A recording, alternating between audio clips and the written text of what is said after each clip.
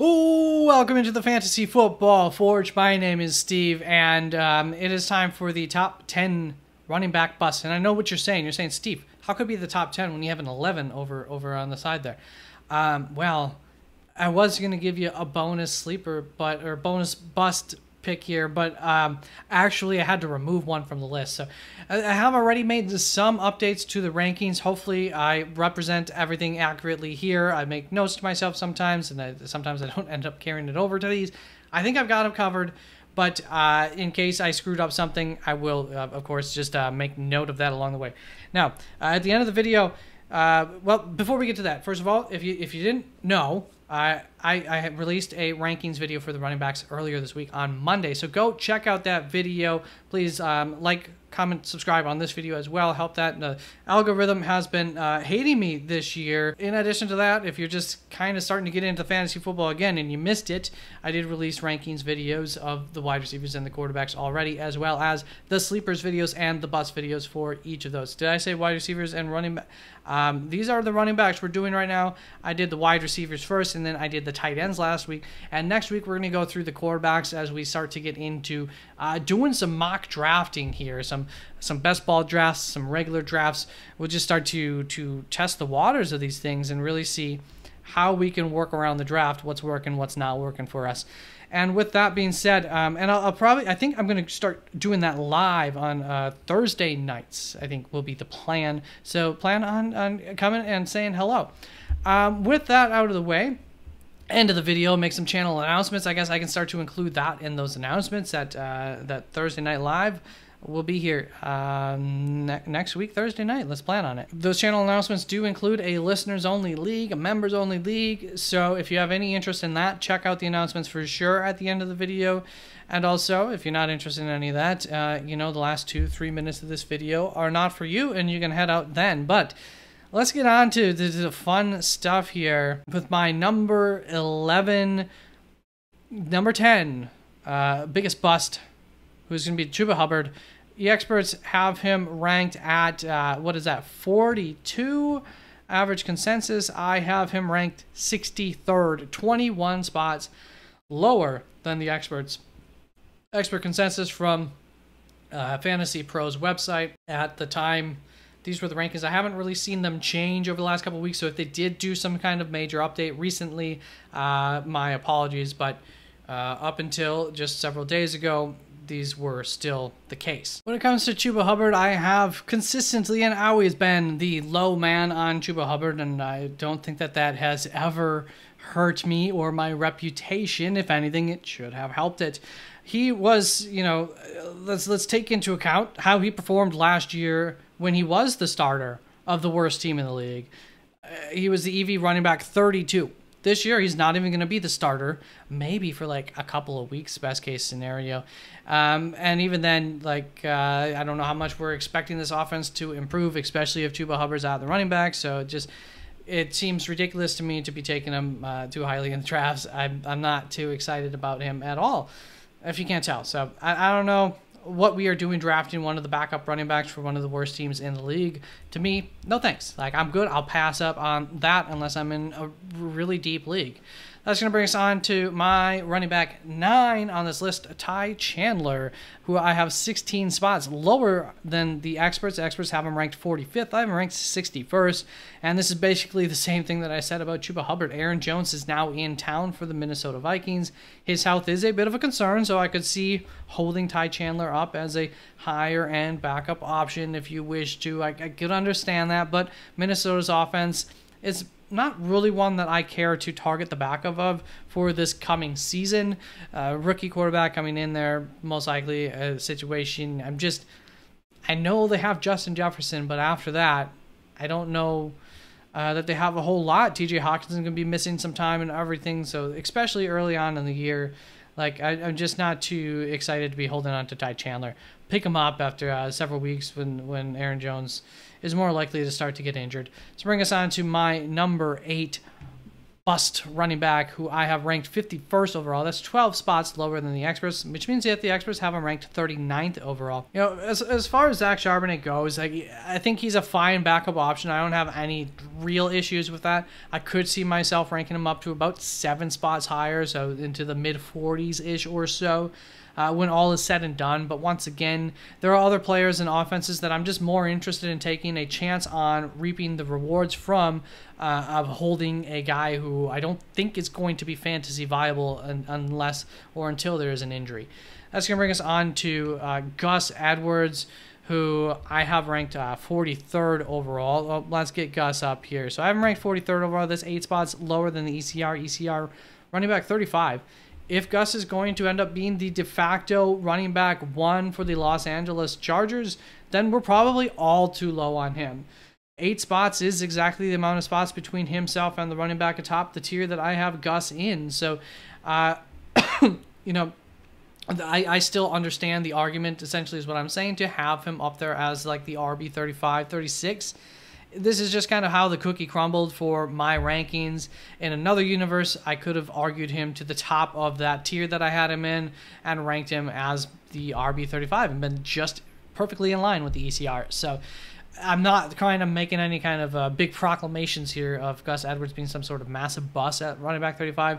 I just don't quite agree with it. And by the numbers, he ended up being my 7th biggest bust of so far in the off season based on where he's going. That's going to bring us on to Devin Singletary, who I have 7 spots lower than the experts. So the experts have him ranked 32nd, that should mean, and I have him ranked 38th apparently, which actually means there's a difference of 6 spots. I'm pretty sure that this, what I'm looking at, is more up to date than what I did over there. So a difference of 6. I have him ranked 38th overall, ECR 32. And I guess I've moved them up my rankings maybe a couple of times by a little bit. So I gave rookie Tyrone Tracy a sizable amount of work, and second-year running back Eric Gray a little bit of relief work, which ended up eating into this Devin Singletary workload. This does feel a little bit low to me. I will probably sneak him up slowly, a little bit closer to a high, you know, being worthy of being like a running back 1 draft pick, or an RB1 of a team, and where they should get drafted as roughly one of the top 32 to 35 maybe running backs. That's going to bring us on to my running back 5 here for the top 10 busts. Brian Robinson Jr. I have him 6 spots higher than the ECR. The ECR in him is running back 30. I have him ranked 36th. So I'm just going to kind of read my note here because it's pretty well written out here. The dual threat running back role, Austin Eckler's role, is very important to this Cliff Kingsbury offense. Now, he did employ a strong rushing attack while he was in Arizona, Cliff Kingsbury while he was in Arizona, but I expect that Brian Robinson's role will not be enough to provide a safe or high enough floor, and he'll be too touchdown dependent to trust. Why can't we trust that touchdown dependency? Well, he'll be on an offense that's going to be run by a rookie quarterback. Plenty of concerns there as to how good this offense might end up being. So those rushing touchdown opportunities will probably, most likely, be limited compared to many other running back rushing touchdown opportunities around the league. Plus, the rushing quarterback could vulture some of those rushing touchdown opportunities as well. He's going to have to compete with Jaden Daniels quite possibly once they come within 10 yards of the end zone. I think that he'll be a good real-world running back for this Washington Commanders offense, but I am doubtful that it's going to be enough for fantasy football, and that is why I have him pushed back a little bit in my rankings as a top 5 bust. That's going to bring us on to my number 4 bust here in Nick Chubb. You can see I moved Jaylen Warren up enough in my rankings that he's no longer warranted being one of the busts, but Nick Chubb still is. I have him as my running back 34, 7 spots. I think he's actually my running back 35, 7 spots lower than the ECR because I think Jaylen Warren jumped him. So ECR on him is running back 28. The expectation based on his most recent surgery is that he'll be back about mid-season and no sooner than that. And that's a long time to wait on him. And even once he's back, will he be the same old Nick Chubb? I don't know. The first week that he's back, he'll almost certainly be limited. And so you won't be able to start him that week. Then, or you know, you'll also think that he's going to be limited going into it. So you highly high chance that you'll be strongly doubting starting him that week, regardless of how he ends up doing that week. You won't most likely get the benefit of it if he does well. Then you'll struggle to trust starting him in week 2 because he probably will have been limited. And now it's how much of that workload will they release to him in just that 1 week? Will he still be highly limited in week 2? And how much more? Yeah. So then, if he has a bad game, you're going to sit him in week 3, even if he got that workload. Now, it was a bad week. So, yeah, maybe he's just not the same old Chubb. You got some other opportunities. Some other guys you just take a chance on instead of him on your roster. And that brings us on to week 4, where he'll probably go off and he'll be on your bench. And now you're like, well, what the heck? I'm saying you're setting yourself up for a lot of heartbreak if you draft Nick Chubb, possibly glory. But I'm just a little bit less optimistic about it. I'm not drafting him as a top 30 running back and holding on to him for that long. Yeah, that's all that it comes down to. That's going to bring us on to my number 3 top bust running back here. My running back 31, Ramondre Stevenson, who I have 12 spots higher. So I think he moved back to my running back 32, now 12 spots lower than the ECR running back 20. As far as Ramondre Stevenson goes, I could be a little bit low on him. I could be feeling a little bit jaded by him from last year and his performance. I was very, very high on him last year. Got that wrong. Maybe I'll get it wrong again this year, but to be honest, even if I am a little bit wrong, how much am I really missing out on? I don't know that this upside is anything too fantastic based on what we saw last year. So, I don't know. I have hesitancies. I will probably look to rank him a little bit higher, but I know I've tried looking into that already once, and I didn't end up moving him higher. So, I'll need a little bit of convincing before we get there.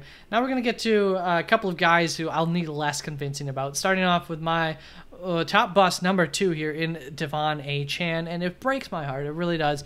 But this is where the experts have him compared to where I have him. It's not that I think anything poorly of Devon Achane. I absolutely love the talent. And you know I'm not lying if you paid attention to my stuff last season. He's my running back 21 currently ranked. That's 8 spots lower than the ECR. ECR has him at running back 13.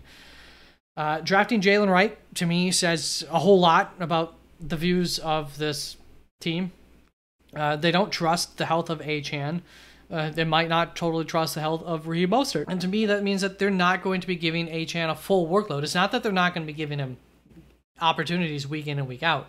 It's just that I don't think that they're going to be giving him 14 plus opportunities week in and week out. More like 10 maybe touches a week, which it's not like that's not enough to produce with, but you do have to be highly efficient, which once again, probably the most efficient running back we've ever seen performance, at least through like the first half of last season, was Devon Achane.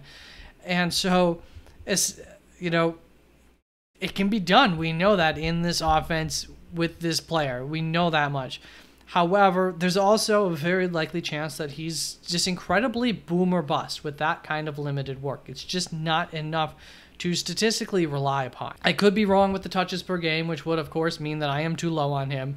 But if I'm right on that, then I stand by why I have him ranked here, and I'm reading the tea leaves on what I think is the scenario here. So if you agree with me on the touches, then I think that you should agree with me to some extent on not having him, being your 13th best running back at least. Maybe you don't quite agree with me at 21.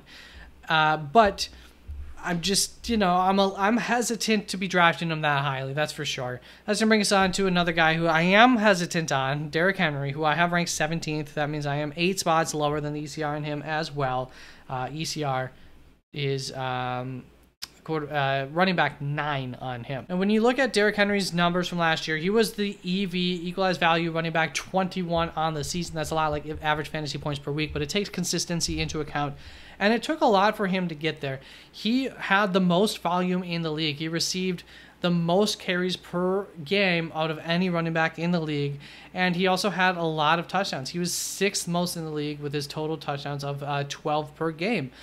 And he relied on those two factors to go a long ways last season. The touchdowns could even go up this year. I understand that. I'm not going to lie. Gus Edwards had 13 last year, and he finished as the EV running back 28, though. So it's not like just having those touchdowns will get you all the way there either. No, Derrick Henry, Gus Edwards, two different types of talents. One of them's actually, supposed to be the starter of this team too. So I'm just lying a little bit more. I don't know that he's number one in the carries per game anymore. I don't know that he has that same volume. He's another year older. I'm expecting him to possibly be less of a king as he's been, and I think we saw that a little bit last year. I do have concerns. This is not the same, offense that this offense was prior to last year in terms of how reliant they are on the running game. We got Justice Hill and Keaton Mitchell. Both were more efficient last year than Derrick Henry was on a per run basis. So I do expect them to limit Derrick Henry's role in this season, if for no other reason than to have him as fresh as possible for the playoff run, because they're a Super Bowl hopeful team. They expect to be there at the end of the season. If they don't expect to be there at the end of the season, I don't know, why not? They have enough talent on this roster that's their goal. Their goal is to win a Super Bowl. Derrick Henry's definitely a part of that goal.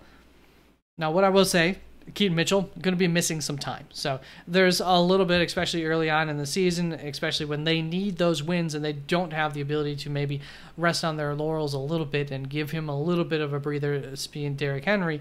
But I do think that as the season goes along, you're going to see Derrick Henry less carries, not the number one carries per game in the league, not as efficient as many running backs on a per carry basis, but maybe he is quite efficient because we got a different offensive line here. We got more threats outside of Derrick Henry himself. That should help his efficiency too. So I understand that. I can make counter arguments for all of this stuff. I very well may be too low on him at running back 17, and I will be looking to move him up in short order, but I do not see myself putting a 30-year-old running back with over 25,000 rushing yards since high school, 12,000 yards plus 3,600 yards plus 9,500 yards. That's college, pros, college, and before college. Lot of rushing yards on this guy. I'm just, I'm willing to be a little bit low on it and let him defy the odds. That said, he might feel, a year younger on a new team. We see this oftentimes rejuvenates an older guy who might be starting to be on their downturn. They have like this 1 year uprise on their new teams. And so I'm not really trying to, if you want to draft Derrick Henry as the top 10, as a top 10 running back, I'm not trying to convince you otherwise, but there are the reasons why he might not achieve top 10 greatness this year and why I'm going to be a little bit lower on him and probably not get him in every draft. But I definitely want some exposure to Derrick Henry, no doubt about that, in this Ravens offense. Please. I love Derrick Henry. I was out there asking on Reddit forums to Tennessee fans why the heck he wasn't the starting running back a year or two before he actually ended up getting that starting role. Like what is your coaching staff doing here? So, big fan. It's a shame. The list has a lot of guys that I like on it, but tis what it is. Got to go by what I'm assuming for the season. So that is it. Announcements here for the channel.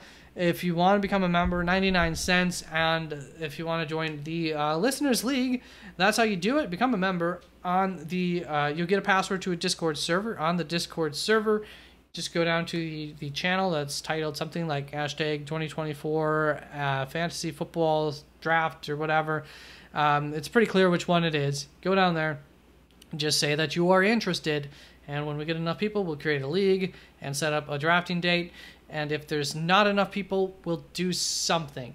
We'll try to figure something out as a group. And then other benefits that you get from being a member, you get access to the equalized value charts from the 2023 season. If you're not familiar, equalized value is a system that I created that looks at numbers in the same way of average fantasy points per week. However, it takes consistency into account. There's some math that goes into it that readjusts those numbers a little bit, and that little bit ends up being more accurate to determining how often, how likely on a weekly basis these guys are to help you win that week. And it does a better job than the average fantasy points per week statistic, which I think is the best basic statistic that you can just find out there. So I really, really like the equalized value. I think it's very valuable. And currently in the off season, if you like to do a lot of your homework, it's a good reminder of how well and how not well some guys might have actually performed last season compared to where your memory might lie on them.